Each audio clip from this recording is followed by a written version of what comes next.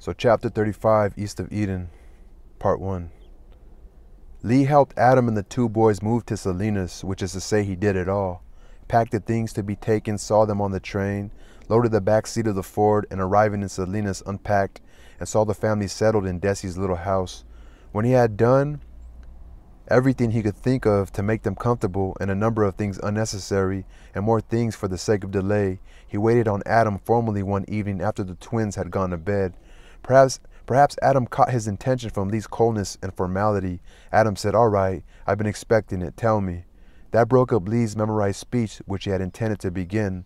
"For a number of years I have served you to the best of my ability, and now I feel." "I put it off as long as I could," said Lee. "I have a speech all ready. Do you want to hear it?" "Do you want to say it?" "No," said Lee, "I don't, and it's a pretty good speech, too." "When do you want to go?" Adam asked. "As soon as possible. I'm afraid I might lose my intention if I don't go soon." "Do you want me to wait until you get someone else?" "Better not," said Adam. "You know how slow I am. It might be some time. I might never get around to it." "I'll go tomorrow, then." "It will tear the boys to pieces," Adam said. "I don't know what they'll do. Maybe you'd better sneak off and let me tell them afterward." "It's my observation that children always surprise us," said Lee. And so it was. At breakfast the next morning, Adam said, "Boys, Lee is going away." "Is he?" said Cal. "There's a basketball game tonight. Costs 10 cents. Can we go?" "Yes, but did you hear what I said?" "Sure," Aaron said. "You said Lee's going away." "But he's not coming back." Cal asked, "Where's he going?" "To San Francisco to live." "Oh," said Aaron, "there's a man on Main Street, right on the street, and he's got a little stove and he cooks sausages and puts them in buns. They cost a nickel, and you can take all the mustard you want." Lee stood in the kitchen door, smiling at Adam. When the twins got their books together, Lee said, "Goodbye, boys." They shouted "Goodbye" and tumbled out of the house. Adam stared into his coffee cup and said in apology, "What little brutes. I guess that's your reward for over 10 years of service." "I like it better that way," Lee said. "If they pretended sorrow, they'd be liars. It doesn't mean anything to them. Maybe they'll think of me sometimes, privately. I don't want them to be sad. I hope I'm not so small-souled as to take satisfaction in being missed." He laid 50 cents on the table in front of Adam. "When they start for the basketball game tonight, give them this from me and tell them to buy the sausage buns. My farewell gift may be potamine, for all I know." Adam looked at the telescope basket Lee brought into the dining room. "Is that all your stuff, Lee?" "Everything but my books. They're in boxes in the cellar. If you don't mind, I'll send for them or come for them after I get settled." "Why, sure, I'm going to miss you, Lee, whether you want me to or not. Are you really going to get your bookstore?" "That is my intention." "You'll let us hear from you?" "I don't know. I'll have to think about it. They say a clean cut heals soonest. There's nothing sadder to me than associations held together by nothing but the glue of postage stamps. If you can't see or hear or touch a man, it's best to let him go." Adam stood up from the table. "I'll walk to the depot with you." "No," Lee said sharply. "No, I don't want that. Goodbye, Mr. Trask. Goodbye, Adam." He went out of the house, so Adam's goodbye reached him at the bottom of the front steps, and Adam's "don't forget to write" sounded over the click of the front gate. So part 2. That night after the basketball game, Cal and Aaron each had 5 sausages on buns, and it was just as well, for Adam had forgotten to provide any supper. Walking home, the twins discussed Lee for the first time. "I wonder why he went away," Cal asked. "He's talked about going before. What do you suppose he'll do without us?" "I don't know. I bet he comes back," Aaron said. "How do you mean?" Father said. "He was going to start a bookstore." "That's funny, a Chinese bookstore." "He'll come back," said Aaron. "He'll get lonesome for us. You'll see." "Bet you 10 cents he don't." "Before when?" "Before forever." "That's a bet," said Aaron. Aaron was not able to collect his winnings for nearly a month, but he won 6 days later. Lee came in on the 10:40 and let himself in with his own key.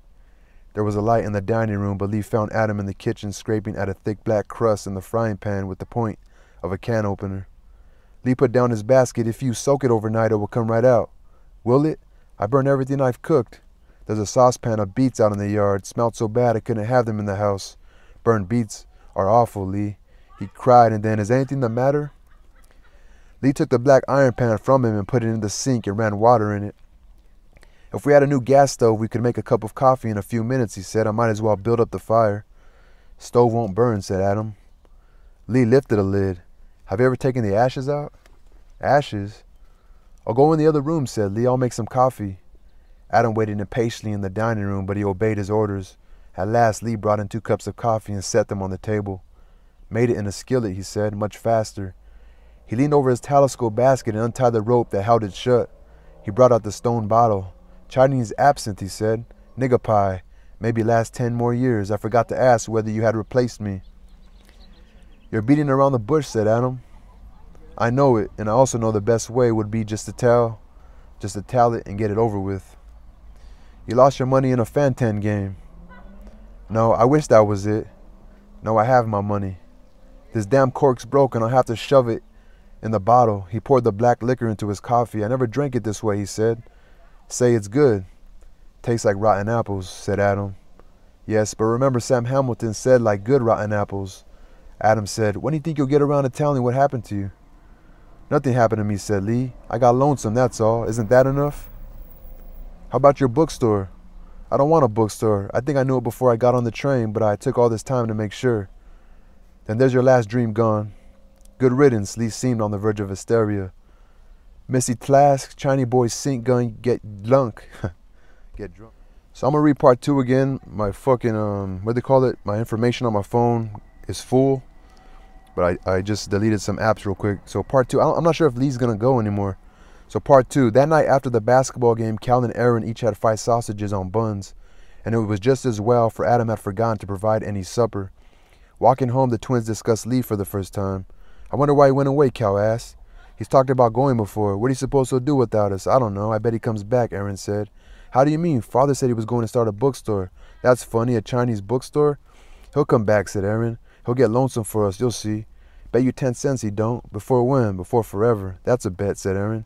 Aaron was not able to collect his winnings for nearly a month, but he won 6 days later. Lee came in on the 10:40 and let himself in with his own key. There was a light in the dining room, but Lee found Adam in the kitchen, scraping at a thick black crust in the frying pan with the point of a can opener. Lee put down his basket. If you soak it overnight, it will come right out. Will it? I burned everything I've cooked. There's a saucepan of beets out in the yard. Smelled so bad I couldn't have them in the house. Burned beets are awful, Lee. He cried, and then, is anything better? Is anything the matter? Lee took the black iron pan from him and put it in the sink and ran water in it. If we had a new gas stove, we could make a cup of coffee in a few minutes, he said. I might as well build up the fire. Stove won't burn, said Adam. Lee lifted a lid. Have you ever taken the ashes out? Ashes? I'll go in the other room, said Lee. I'll make some coffee. Adam waited impatiently in the dining room, but he obeyed his orders. At last, Lee brought in 2 cups of coffee and set them on the table. Made it in a skillet, he said, much faster. He leaned over his telescope basket and untied the rope that held it shut. He brought out the stone bottle. Chinese absent, he said, nigga pie. Maybe last 10 more years. I forgot to ask whether you replaced me. You're beating around the bush, said Adam. I know it, and also know the best way would be just to tell it and get it over with. You lost your money in a Fantan game. No, I wish that was it. No, I have my money. This damn cork's broken. I'll have to shove it in the bottle. He poured the black liquor into his coffee. I never drank it this way, he said. Say, it's good. Tastes like rotten apples, said Adam. Yes, but remember Sam Hamilton said like good rotten apples. Adam said, when do you think you'll get around to telling me what happened to you? Nothing happened to me, said Lee. I got lonesome, that's all. Isn't that enough? How about your bookstore? I don't want a bookstore. I think I knew it before I got on the train, but I took all this time to make sure. Then there's your last dream gone. Good riddance, Lee seemed on the verge of hysteria. Missy Trask, Chinese boy sink gun get drunk. Adam was alarmed. What's the matter with you anyway? Lee lifted the bottle to his lips and took a deep hot drink and panted the fumes out of his burning throat. Adam, he said, I am incomparably, incredibly, overwhelmingly glad to be home. I've never been so goddamn lonesome in my life. Hell yeah, Mr. Lee. Hell yeah. Hell yeah, Mr. Lee. Anyway, peace.